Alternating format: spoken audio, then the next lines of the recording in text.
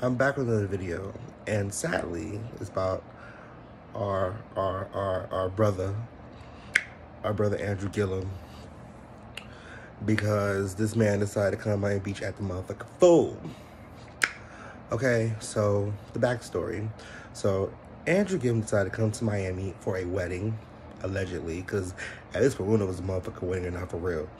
And he decided to get a little drunk with an escort, had a little drink, allegedly was doing meth, which I know black people did meth. That's new to me. And one of his friends came in the room and realized that they both were pretty much fucked up. I hate to talk about this because I hate talking about a brother, but it needs to be said, okay? So the police, paramedics came to the room, saw the bags of crystal meth on the bed, in case may be, and saw they both intoxicated. And Andrew put out a statement that, he's never done crystal meth before, allegedly, because at this point, again, who fucking knows? And, put a statement out and say he's going to rehab, and now he's in hiding. Now, if you follow my Instagram, which I'll put my Instagram in the description box below, ladies, I honestly feel y'all when y'all really be trying to figure out from your LGBTQ homeboys or the girls, the gays, if the nigga you fucking with is actually straight. Because who in the world would have known that this man was doing peeing on the side? You feel me? Like, no interpretation, no, never guessed it. And I'm just like, my brother, what is you doing?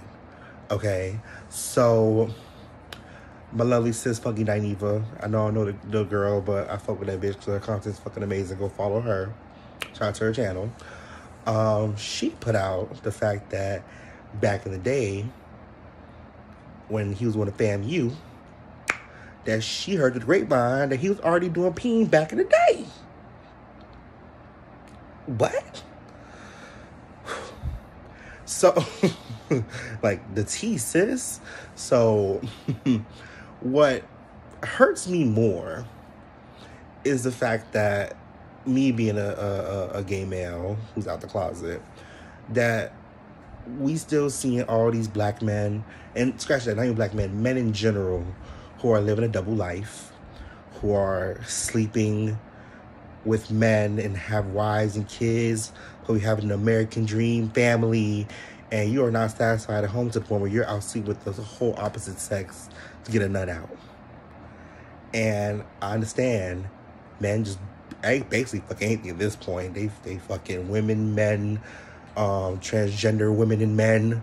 They whatever get a nut out, they do it, and it's disgusting.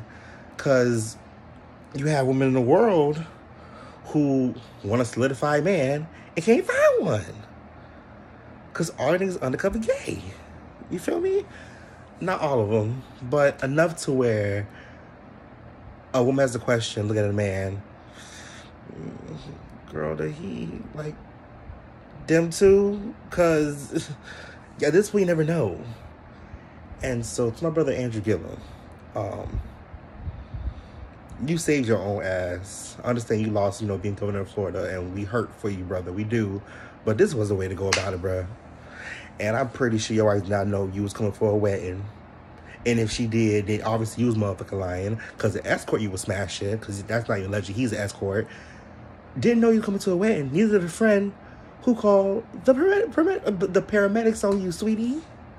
He didn't know either. I need my brothers, men of all races, to stop doing this. We too grown for this. Just come out the closet. It's 2020. People are more accepting now. I understand you're a man of power and that hurts your credibility, but my nigga, you rather do that? You rather do that and tarnish your reputation even more now. And had it been a regular, schmegula, man, no one gave a fuck. But because Andrew Gillum, we have to give a fuck. And I'm tired of it. Stop doing this. Please stop doing this, man. We tired. I'm tired as a black gay male. I'm tired of watching these men out here fucking on these women wrong. It's not cool.